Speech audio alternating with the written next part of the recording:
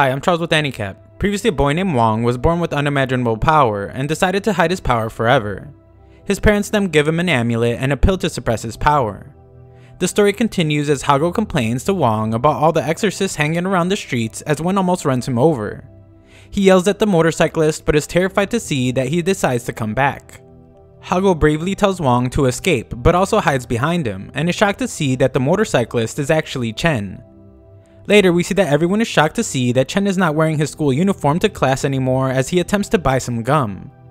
Hago pulls him aside since he is worried, but Chen explains that there is nothing to worry about since he simply has joined the Exorcist team.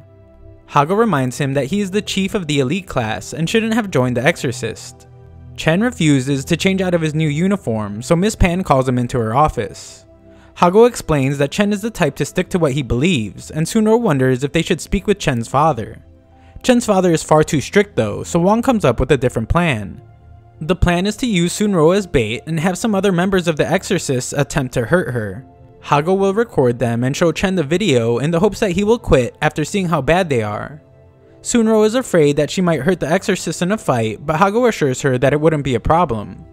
As she approaches, one of them begins to undress, but shocks everyone when he uses his coat to help Sunro avoid a puddle.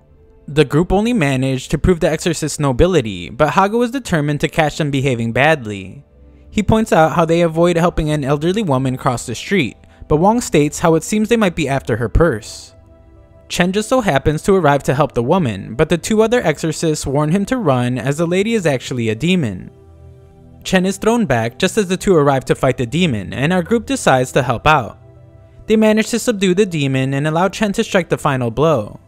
The demon is defeated and our group apologizes to Chen after realizing that the exorcists are not bad people. One of them explains that they were asked by the 7-star squad to help defeat demons, but because they are foreigners, the people don't trust them. He explains that his goal is to prove to everyone that they are worthy of their trust, and hopes that it will help bring this nation and his own closer together. Everyone likes his goals, and he explains that is why Chen is a perfect fit with them. He invites Hago and Sunro to join them, to which they agree, but are surprised to hear that Wang isn't invited. One of them points out that it's because Wang looks both thin and weak. Exercising is dangerous work and they don't want Wang getting killed. That night, Chen finds Wang and apologizes for the humiliation he assumes Wang felt after not being chosen to join the group. Chen promises to get Wang in the group, but he isn't interested, and Chen explains his reason for joining. After Wang defeated him in the sword test, Chen's father kicked Chen out of their home since he brought shame to their family. At Chen's lowest point in life, he was attacked by a monster, but then saved by the exorcists. Chen once again promises to get Wang in the group any way he can, but is shocked to find one of the exorcists paying the demon from earlier. It's clear now that they are in collusion with demons, and the exorcist states that Chen had come at the worst possible time. Their entire friendship had been a lie, and Chen knows far too much now. The exorcist stops the demons from attacking since they won't have to, as Chen is clearly bewitched. He warns Wang to stay away from Chen since he is so weak, but everyone is shocked by Wang's attack. The demons attempt to take him out, but are powerless against Wang's immense fighting prowess. With them taken care of, Wang turns his attention to the bewitched Chen, who has completely lost himself. He has also gained great strength though, and demonstrates that as he attacks Wang. Wang isn't bothered at all though, and uses a technique to wake his close friend up. Chen finally returns to his old self and is shocked to find that all the demons had been defeated. Wang pretends to be hurt and thanks Chen for saving his life. Later, a man explains that he needs to check the water in the property, but the residents point out that they use a well and don't have a water meter. Yi is there as well and instructs the man to pretend to be a delivery man this time. The residents explain that they don't do online shopping and that the delivery man must have the wrong place. Yi is fed up and blows up the door to find the demons he had been looking for, the ones working with the exorcists. They are outnumbered though, so Yi wants the man to hold them off while he calls for backup, but he is left to fend for himself. Wang happens to come by and finds that it isn't going so well though and intervenes. The rest of the 7-star squad return and we see that Wang had once again defeated everyone. He also left Yi with a memory that makes him think that he defeated the demons, but we see that someone had been watching everything. Sometime later, Yi is introduced on stage as the savior of Songhai. Even though Wang as a child was really the one to defeat the Demon King many years ago, Yi proudly walks on stage to continue taking the credit. He recounts how the level 5 Demon King was dominating the fight, and how he had to act fast to save a boy eating crispy noodles. Yi states that he had to overcome his fear and use a surge of spiritual force he never felt before to defeat the Demon King. He reminds everyone of the recent success of the human race in defeating the Shadow faction and stopping the demon's second invasion. Yi admits that demons seeking refuge on Earth have caused some problems, but explains that he recently took down a major demon hideout and arrested over 100 illegal immigrants. However, just as the crowd begins to chant Yi's name, the lights go out, and the screen shows a recording of how Yi took an absolute beating. We see that it was actually Yoshiko's doing as the crowd watches Yi being toyed with by the demons. It is then revealed that the merciless beating was only stopped when a bolt of lightning strikes the group of demons. Yi realizes that what actually happened is completely different from what he remembers, and we see that a well-covered Wang secretly used his ability to change Yi's memory so he would think he was once again the hero. News spread quickly that Yi had been lying as students of Faction 60 attempt to defend him. Others wouldn't be so kind, explaining how they had been skeptical all along, and a hidden Miss Pan tries to disassociate the school from Yi. Elsewhere, Yi reminds his chief of his loyalty to the 7-star squad, and begs that they find the person behind the allegations against him. However, the chief recommends that Yi go on a long vacation and instructs him to leave his sword and badge before he goes. Outside, his subordinates express their concern, but Yi assures them that everything will be okay and that he has decided to withdraw himself from the squad. Before leaving though, he realizes he has to go back for his car keys and can't fly now without his sword. When he returns though, Yi finds that the squad is celebrating how they can now be lazy since their workaholic boss is gone. He decides to walk home and must face the fact that everyone has now turned against him. Just then, he spots a mysterious figure with a tail and follows it into an alleyway, only to be ambushed. Yi assumes that this demon is the one that set him up, but it explains that his only job is to get rid of him.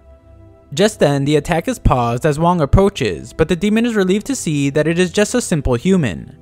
Naturally, the demon is shocked when Wang unleashes just a bit of his power that is able to clear the skies.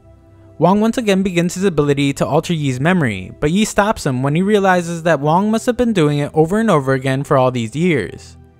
Yi realizes that everyone is right and that he is a cheater, but Wang explains that he chose Yi to take all the credit because he deserved it. Yi may not have been the one to deal the final blow all those times, but his hard work made him more deserving than anyone. However, Yi explains that it doesn't matter now since the world knows he is a cheater, but Wang has a solution. If Yi takes the blue pill, then the memories of the whole world will be modified so they forget the happenings of the past 2 days. The red pill will allow him to have his ascension right away. Yi refuses both pills though, and explains that he wants to work hard instead to become a real hero. He then asks Wang for a couple tricks that he can use to train on his own, which Wang is very glad to see. We then watch as Yi prepares to travel, and Yoshiko states that the last threat to her plan is now gone. Sometime later, Chen explains that he plans to invite Lin to an upcoming gala, when she surprises him and explains that she will be working that day. Hago has a good laugh at his friend's expense and explains that he plans to invite Yoshiko. Chen thinks his friend is delusional, but Hago explains that she is new to town and a stranger in strange surroundings. Even though she appears to be arrogant and passionless, Hago believes that she needs someone to rely on deep down. No one else has the guts to invite her, so Hago plans to take advantage of that. Hago knows who Chen really wants to invite, but Chen believes he doesn't deserve her. Hago encourages his friend to not be hesitant, and the two decide to act immediately. Unfortunately for Chen, he finds that Sunro has just asked Wang to the gala, and he accepts. A disheartened Chen finds Hago, and the two laugh at their rejection only to start crying seconds later. On the night of the gala, Hago is surprised to see Wang in different clothes and explains that his partner is stuck in traffic.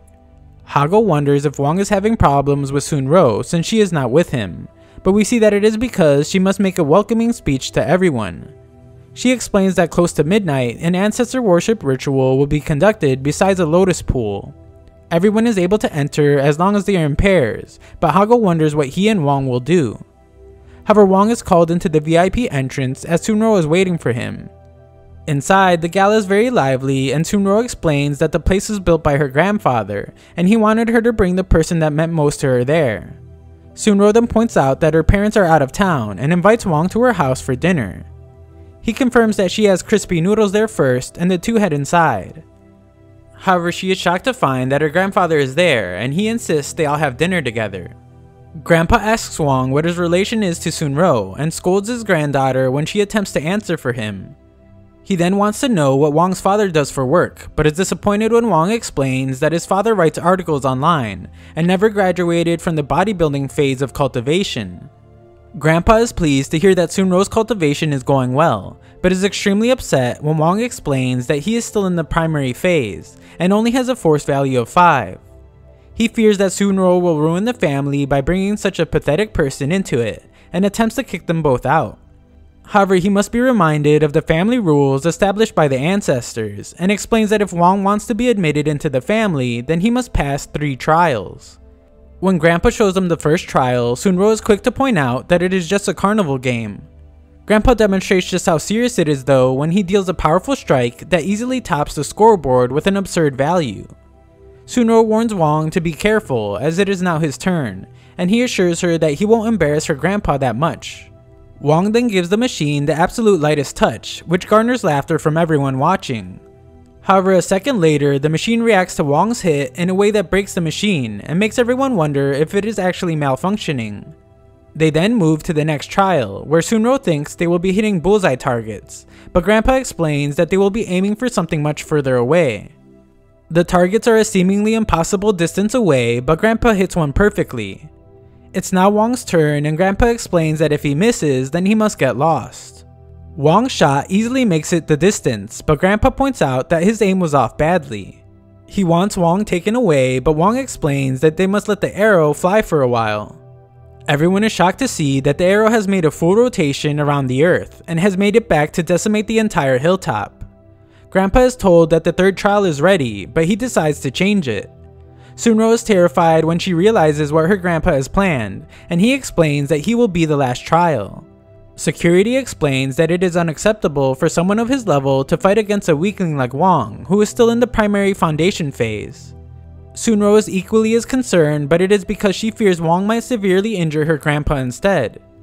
Grandpa explains that Sunro's grandmother had to endure the difficult trials herself, and to honor her, Wang must do his best as well. Sunro gives Wang the okay, and he selects his weapon. Grandpa is stunned though at how Wang was even able to lift a weapon, as it should be impossible. It is the family's sacred cudgel that has been handed down several generations, and it weighs over 15,000 pounds. The first father of the entire family was the only one who could lift it. It hasn't been picked up for thousands of years, and not even Grandpa can lift it. Wang puts it back, but it's too late, and Grandpa apologizes for failing to recognize a true god.